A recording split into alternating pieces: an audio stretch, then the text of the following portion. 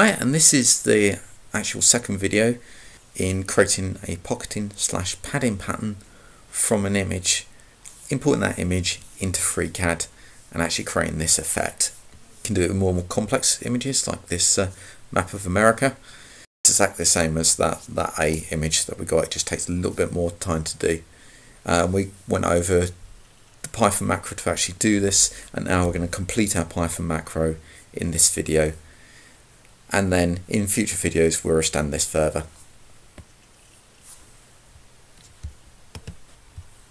So we've got our image width, we've got our pixel data, and we've got our ignore pixel. So now we've got all those, we can actually start creating the actual image in FreeCAD by using a for loop. So what we're going to have to do is traverse the image, starting from the top, working our way down to the bottom, and every step we'll work our way across. Now we're going to use a for loop for that one, and remember that we want to actually skip a number of pixels in this for loop. So we come across and we pick up 1, perhaps skip 3, pick up 1, skip 3, pick up 1, etc, etc, all the way through. So let's do that now. So for that we need a for loop. We're going to do a for range because then we can actually use our step. So let's think about the step. I'm going to be stepping every 4 pixels, I think. So put in a pixel step.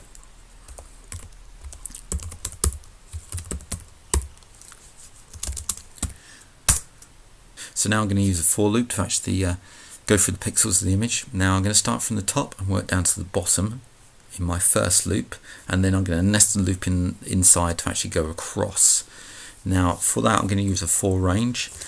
For it starts loop, and then you define a variable in here. Now I'm going to use a variable, I'm going to use y because I'm going on the y axis of the actual image, and I want to go in range.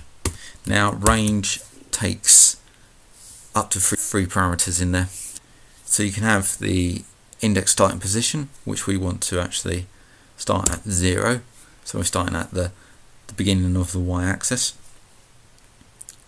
So the beginning of our image. And then we also specify where we want to go to. So in this one I want image height. So that will traverse the actual y-axis from 0 to the actual image height. So we will ascend down through those pixels. But also I want to be able to step by 4 pixels each time, and that's where pixel spacing. And this for in range allows you to do an index, the actual maximum value you want to actually go to, and a step. So in here I'm going to place my pixel spacing value. Place a comma first, that'd be a good idea. Pixel spacing. And that's it. So we close that bracket, place in a colon, and then move down. So now if I tab over, anything where this tab is will be part of this loop. So now we're moving down the image, and we can actually pick up our pixels from there. So I'm going to actually just do a print in here and show you how this for loop is working. So I'm just going to print y then. So I'm printing what's actually pulled into y. So this will actually print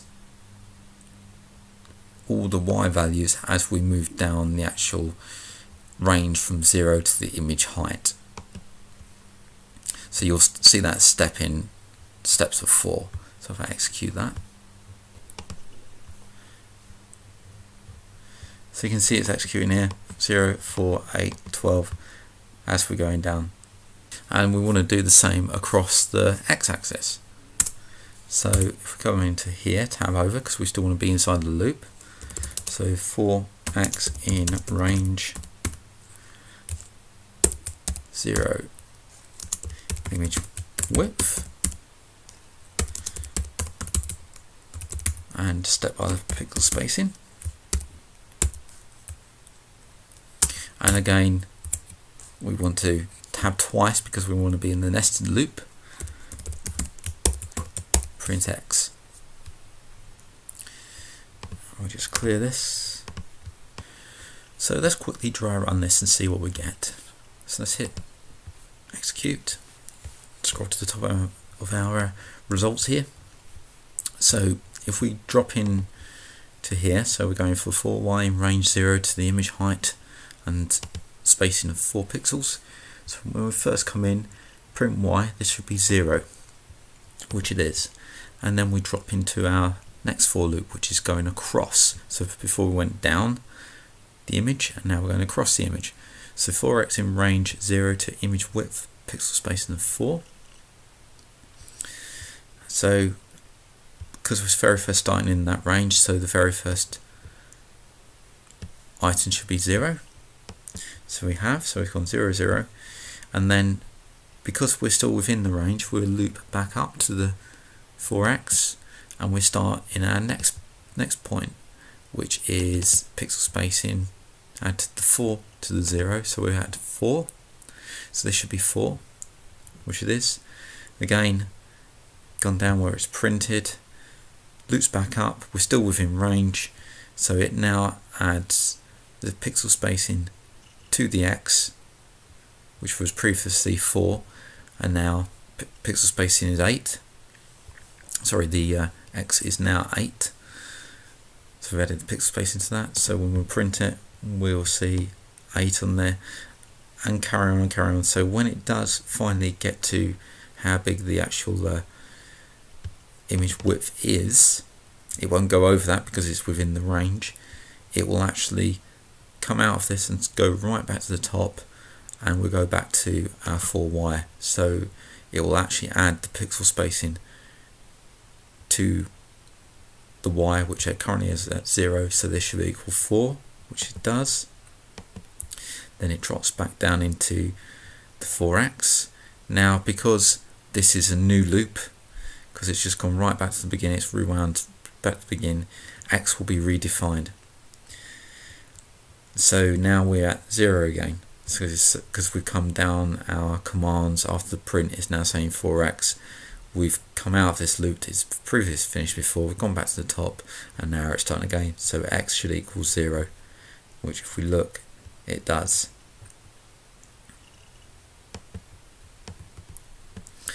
So now we can get to the stage of actually going in and having a look at the pixel and seeing if it is populated with colour. So what we need to do is actually pull the pixel that is relevant for the XY position. Now we've got a bit of a problem with that, is because that all the pixels, if they were kept in a map type collection, so if that was basically a grid similar to our image, because this is in grid layout, so we can actually go across like this, and we know that at say x 15 by y 2, we know we're starting our star, so those pixels around that area will actually be populated. But we haven't got that. What's happened is that when the list information has come in, we've actually got a linear list. So we've literally gone from our 0 to 32 in our list is the first line, and then from 33 onwards we've got the next row, and so on and so on. So we've got a linear list down, and what we've got to do is that when we pick up our rows, we've got to convert a coordinate to a linear list, which is actually quite easily done. So if I jump back, so I'm going to actually put in there a variable called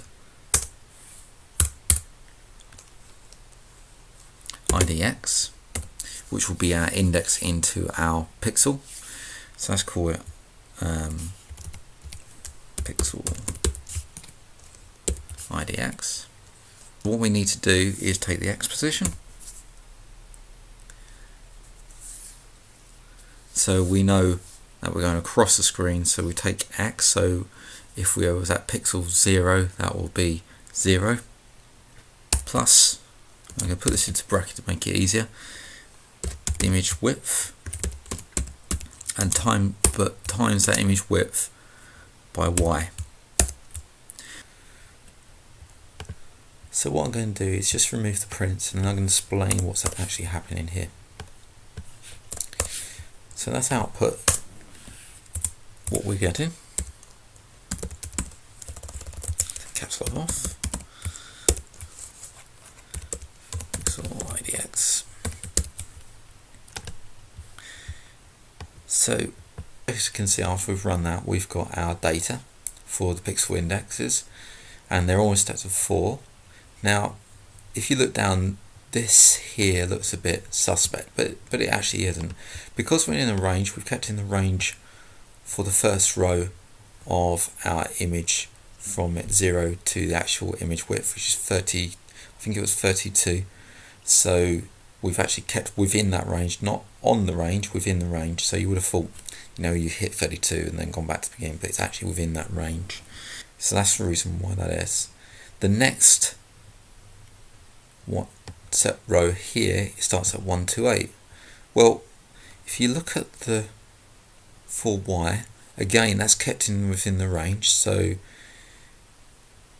we're looking at a range of probably 32, but we haven't quite got there, but we have stepped by 4.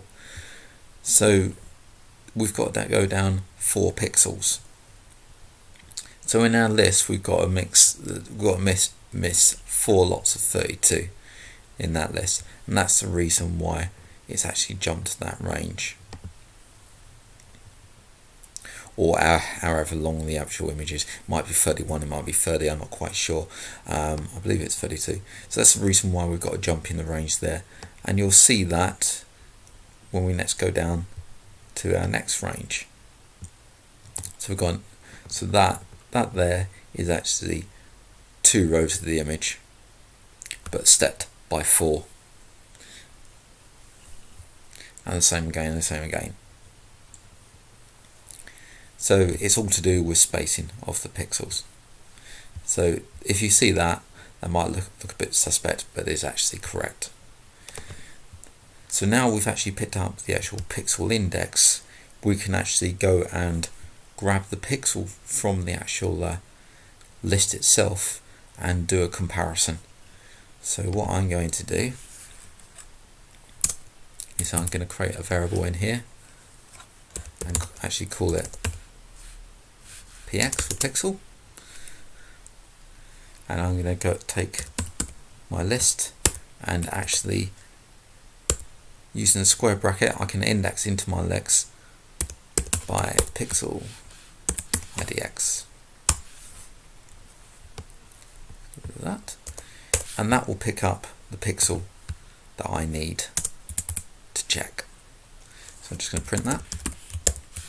Just print this on, guys, so you can see what's actually happening.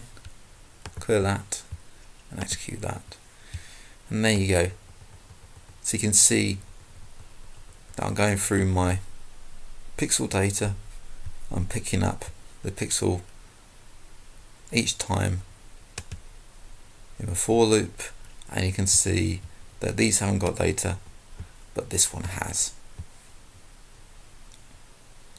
and so on and so forth.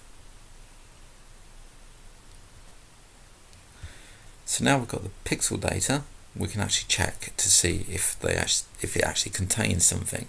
So we can actually say if it's not our ignore color, then we can actually move on. So I'm going to say tab over if our pixel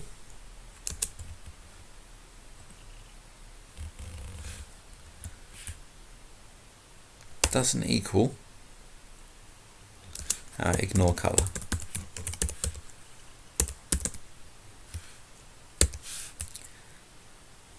And then I'm going to use colon there, so again tab over, tab in, and I'm going to just print our pixel now. So we just should be printing our pixels that actually have something in there. That's where our pixels that have data, and we can use that data to actually create elements on our screen. So these, if I take the X and Y now of these, so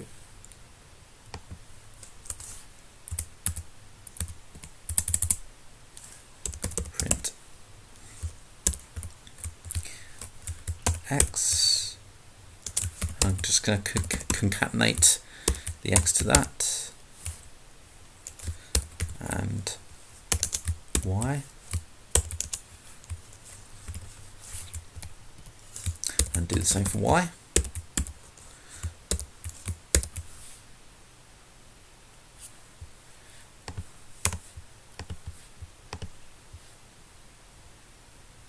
And there you can see we've got our individual coordinates to create an object on screen for our sketch. Okay, for the next part of this, we actually need to create a sketch. So go to create new sketch, and on the part design, we'll create body and create a sketch and the XY plane, and OK. Now this is where this Python console comes in handy, because if I create a simple circle in there, you can see it's actually created a command here called apps.activeDocument.sketch.addGeometry part circle, and it's placed a circle at 21, minus 21, 4.7. If I hit escape and I click on this, you can see that vector actually matches the vector that I selected, minus 21, 4.7. So that is our X and Y coordinates that we're going to pump into our creation of elements. So what I'm going to do is, because I moved it, remember that we've got another command here, so don't take this one, take the actual one where the add geometry was used, and copy that. Jump back over to your sketch, and then where I've got my print pixel, these two, I don't need these anymore, I'm going to drop that command in here and make sure that it's tabbed over correctly. Now if we look through, we've got minus 21, 4.7, so this is where X and Y comes in handy. So we're going to place X in here and Y in here. So what we've done, we know that if we've got the pixel that isn't our ignore color, so it's actually populated with data, so it's actually got color in there that we're not ignoring, we actually drop in, and then at the X and Y position that we've gone through and calculated with our loop, we'll place that vector in there. So let's try that. Go back to the document, and I'm going to get rid of this. I'm just going to go to my macro, hit play. I've got no errors that have come up, which is good. And if we jump over to our document, you can see nothing's happened as of yet. But the reason why is if we go out to edit, refresh, and you can see that we have a star shape there. If I can actually center that onto the screen. There we go. So our star shape is there, but it's not the actually, it's interconnecting, and the reason why is because when we created our star shape, we didn't specify a size for these actual elements here. So let's solve that one. What I'm going to do is just delete these. Jump back in here, and if we look at our vector, here's the size, so it's 2.5. So that is going to be the actual diameter. I'm going to press Ctrl Z to get them back. Let's have a look at the side of these. Let's have a look at the constraint diameter. So it's 5.16. So 2.5 is actually the radius. So if I click on here, add a constraint of radius, and we can see 2.58 millimeters. So that's good. So we can use that. So let's get rid of this.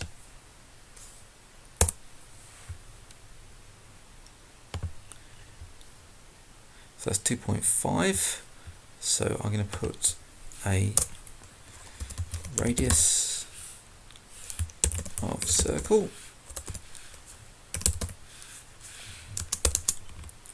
and I'm going to put one in there as, I'm going to go for 1.25.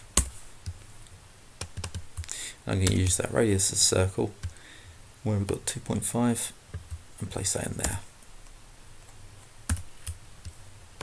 All nice and clear. So let's run that again.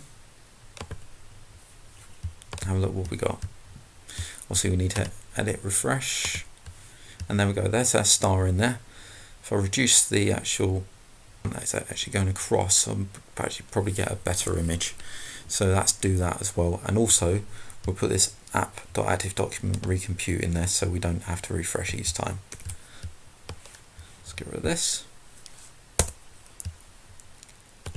Come in, and I'm going to actually reduce this to 1. Now I don't want to refresh every single time that we place something on the screen. I'm going to do that the last thing. So what I've done is I hit enter, and I've done this the last command, so it's in line with the for, so when we drop out the for loop that will actually recompute. And the pixel spacing I'm going to reduce down to 2. Let's see what happens this time. So we've got nothing on screen. And now that should automatically be refreshed, and there we go, that's our star. And I can come down a bit more with the pixel spacing, sorry, with the actual size. So I'm going to do that here and go for 0.5.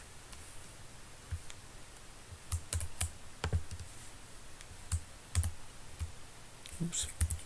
Let's get rid of all these.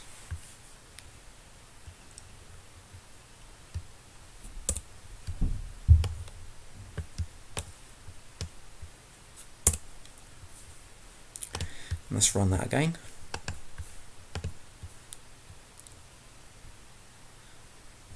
There you go. That's that star. It is actually around the wrong way. That's better. So you can see the star now has been created. So that's how you convert an image to FreeCAD for a nice little drilling pattern like this. One of the things you can add is, not to get into too much about the architecture of these things, is that this is actually running on the same thread as the actual GUI of FreeCAD. So the minute you run this, it will actually lock up the actual FreeCAD itself until it's finished. So if you're using some kind of a large image, it'll actually lock it up. So what you need to do is actually allow the GUI to have time to catch up. And we need to place a little piece of code in there to actually process any events that are actually sitting on that thread. And that's easy to do with a simple command, but we have to actually bring in another library to do that. And that library is from PySide, import Qt GUI, and then what you want to do in one of these loops, so you can either do it in the X loop or the Y loop, depending on how big the image is. It might be worth placing it in the X loop so it does it every time you cycle around the X loop, but for the small images the Y loop should be sufficient. So the command you want to place in there will be in line with the X loop. Qt GUI dot Q application process events, and that will free up the actual GUI to do any processing that it needs. So we run that now. As you can see, That's all run nicely. I think we'll leave that for now, so that's good. In the next video we'll play with shapes like hexagons with this piece of code, and actually placing hexagons on the screen and having them, say, slightly offset, so we get a nice effect, rather than having them directly underneath each other. So they'll be, rather than being like that,